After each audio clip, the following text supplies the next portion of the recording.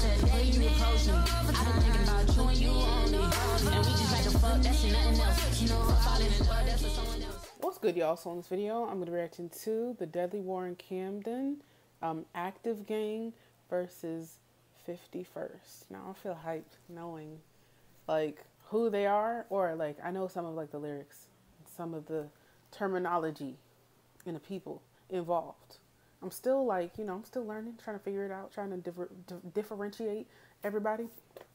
But yeah, so I've been doing a lot of those compilations of the rudest lyrics and the rudest gangs and everything, but I'm glad that I actually am able to see some of the backstory behind it. So let's get into it. Two men have been stabbed to death in two separate attacks in Kentish Town in North London last night. The body of the first victim, believed to be in his late teens, was found a couple of hours before police discovered the second victim, who's thought to be in his 20s. Camden, the heart of fashion and culture in London, with some of the most expensive house prices and biggest tourist attractions in England. And from the outside in, looks like the perfect place to live. But that's what the government want to show you. Once we go deeper into the lower income estates of the borough, we start to see a different story. A story of the country's most deprived estates in London being separated from roads of millionaires literally by one street, and how these estates have created a deadly gang war, which that's how it is. Like, I don't know, in Virginia, like, you can be in like such a nice area. Like, I live in a really nice area now, and then you go over like a couple streets and you in like the hood and then you can go over a little bit more and you're in a nice area and then it's the hood. It's like weird. It's like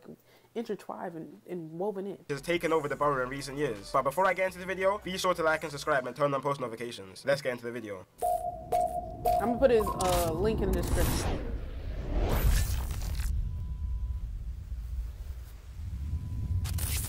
So Camden is a borough in northwest London and is very, very close to the centre of London. But despite the area being so close to the rich centre of the capital, in the last few years, the war in the area has been going brazy. So historically, unlike neighbouring areas like Islington and Brent, Camden's beef situation hasn't been as active as others. But this all changed around 2016, when a man from Camden called Merce had his watch stolen from another man from another area in Camden. After this, there was some back and forth, which resulted in a big rivalry in the borough, literally between groups of kids that grew up together. One side being gangs built up from a few estates in Camden, which were the Peckwater gang from the Peckwater estate, the QC gang, which were from a road in Camden called Queen's Crescent, and Cumbo, which is a gang made up from an estate called Regent's Park in Cumberland Market. They linked up together and called themselves 51st, due to their postcodes being in NW1 and ooh, he breaking it down, like really down. I fuck with NW5, which is where the 5 and the 1 come from. And from the other side of the feud, we have a gang called Active Gang, where some people may know from their songs, and they're from the Ago Grove estate in Camden. An Active Gang. This shit look just like America.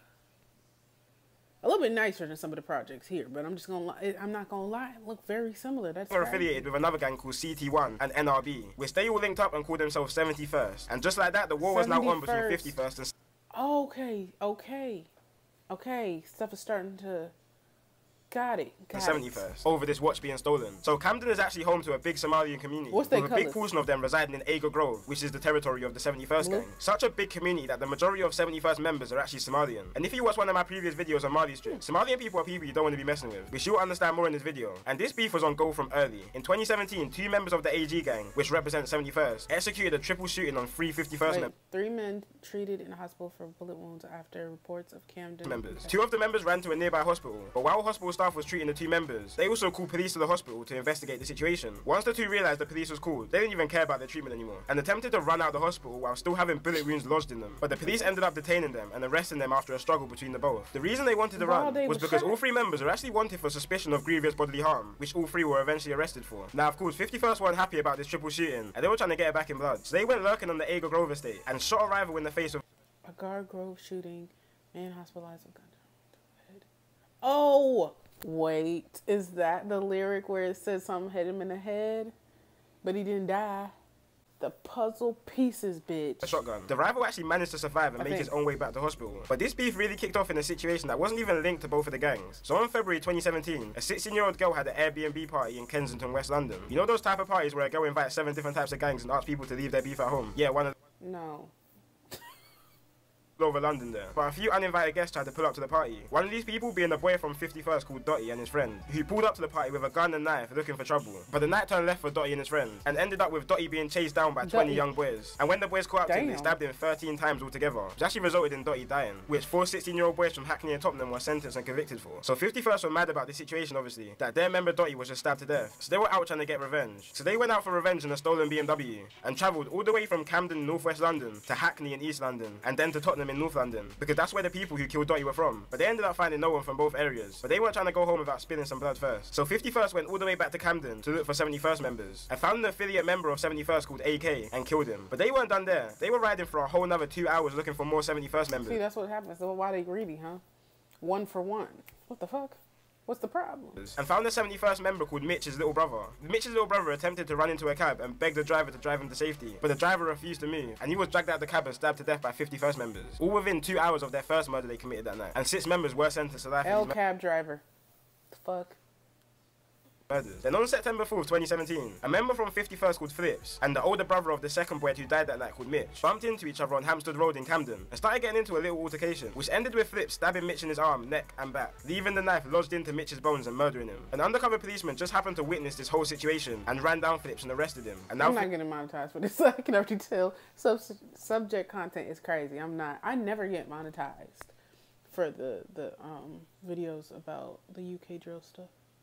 By police, and members from all sides started to get taken down for conspiracies, firearms and drug charges, and the beef started to die down a bit. But then 2019 hit, and quite a lot of the members that were locked up started to come out, and taking in consideration that 51st members, just before everyone started going to prison, and killed 3 71st members. 71st members started coming out of prison on some demon time, and were most definitely looking for revenge with no warnings. The first sign that 71st was really back was on a cold Tuesday in February. 1 AM in the morning, a 51st... That Hennessy? Them motherfuckers, y'all be drinking the Hennessy too? I don't drink, but when I did drink, I'm not gonna lie, I was a Crown Royal type of girl. Member called Gxng was walking past the Sainsbury's in Camden when a 4x4 crashed into him and several 71st members jumped. Wait. Teen left with life-changing injuries after being... 71st members. They wanted someone dead for their friends. So on April 1st, 2019, a suspected member of 51st called C. Miz and his cousin were walking down Grafton Road in Gospel Oak, Camden, when 4 71st members jumped out a stolen black car and started chasing them. C. Miz and his cousin split up, but unfortunately the men who jumped out the car locked onto C. Miz, and C. Miz ended up dropping to the ground when the 71st members started to stab him repeatedly with machetes and then run from the scene. After this murder, 71st members made a song called Congo, and the reason why they called it Congo is because C. Miz was actually a refugee from Congo after him and his family fled the war from over there. And members repeatedly in their songs say that they get their weed from Congo, not Cali, pretty much just trying to say that they're smoking on C. Miz. And as I said before, the majority of these 71st members are Somalian. So after all this, there was news going about in Camden that 51st members were out on the lurk, and any Somalian they see, they're killing. Heard some really strong intelligence that there is... So y'all could really be chilling, and you just fit the description. Oh, that's crazy. That's crazy, I ain't gonna lie. That's different. The revenge for Calvin's killing, and his friends have literally said they are going to go out and kill any Somali in retaliation. So I just want to make that really clear. This is from a young Somali woman in Camden who's 24 years old, and basically we strongly suspect they're going to go out tonight and kill a Somali. Which is probably a bit of a stretch. But on the other hand, 71st members kept saying that they're warring with Jalirs, which is basically the Somalian word for West African people. Because you have to remember, despite Somalians being dark-skinned and African, a lot of Somalians don't really see themselves the same as other black people. So this was kind of turned into a race war between Somalian and black people in Camden, which is just all wrong for so many reasons. But 71st weren't happy enough. I have a question. Do y'all in the UK that are my complexion, y'all consider yourselves black? This is a random question. I just want to know, because I've always noticed that people in other countries, I felt like the black shit was a American thing where we're like black, white, and everything. Like I've heard other people say that Americans are so hyper focused on race, and that other people from other countries more so say like I'm French or I'm British. Like they don't say I'm a black French person or I'm a white South African or something like that. It's like we do that. So what do y'all do? Y'all do it? It's very interesting because I'm not gonna lie, I started just considering like saying race about Americans because it seemed like everybody else was so offended. So I just stopped and I would just say, oh, they're Swedish fish, fuck it. With the killing of C. Miz, stolen Ford Fiesta and a stolen Seat. When they spotted 16-year-old culprit and other members coming out of a restaurant around 10:30 p.m. Culprit and other members ran to a nearby set of blocks near Euston Road. But 71st members found them later on that night, and 3 members jumped out and chased them down, catching up to the 16-year-old 51st member called Culprit. Aww. Culprit was running for his life and literally screaming for help, banging on neighbors' doors to let him in so he could escape his attackers. But when that just hit because I literally, somebody that's really close to me was in the same type of situation where my folks got his ass. They got him. He got out and he was chilling. They got him, bro. and they hit him 3 times. He's alive. He was running like and banging on the doors, and nobody would let him in. And luckily, they had sped off, and then the ambulance came and got him. But that shit just hit right there. When the 71st members caught up to him, 2 71st members held him, while a 3rd member repeatedly pushed a 1-foot-long zombie killing knife through his chest. Why is that on sale? What the fuck? Where do y'all get these, and why do you need it, and how did you hide it? Oh my god. Oh my god. The killers were said to be running away after, laughing hysterically, which is what bystanders said. And culprit, What the fuck? Oh, y'all are different. I ain't gonna lie. Y'all got it. Y'all got it. Y'all got it. I kept saying stuff. Y'all got it. These mofos here, I'm not gonna lie, some of these mofos here is crazy as fuck. Most of it's gun violence though. Or like just like get it like stabbings and stuff.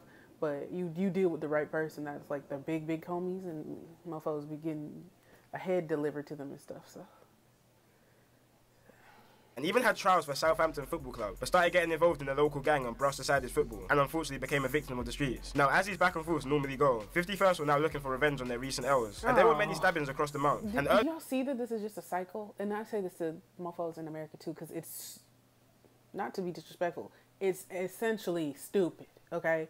That mofos is just doing this. Y'all is under like the age of 20? What the fuck? Get it together. Y'all, we really need to figure it out and stop the shit. Early on in September, there was a case of 3 killings in 5 days in Camden. One of these being a man from a completely different area all the way in East London. But unfortunately, he was walking at the wrong place at the wrong time. So he was actually walking on Queen's Crescent Estate, which is a hotspot for 51st members, and was shot and killed in a drive-by, being mistaken for a 51st member. Just an hour before, another woman was stabbed to death just a few hundred y'all done showed her face now. yards from the situation. And 4 days later, a 71st member called Nuts was stabbed to death by a gang of 51st members with machetes outside one of the busiest areas in London, Camden Tube Station. And for the longest, a lot of people didn't even know all this stuff was going on, until a 71st member called Suspect started jumping on the drill scene, calling himself the Camden Grim Reaper, and releasing some of the most disrespectful tunes towards his ops. So much that police take down pretty much any song that the gang uploads, which really started to bring some attention to what's happening down there, and definitely got the attention of me. Especially a song from Suspect called Dugout, which is probably one of the most disrespectful songs I've ever heard, and really makes you deep how tapped this whole beef is. In one of his lines, he says, "Same place we used to play runouts, same place his chest got dug out."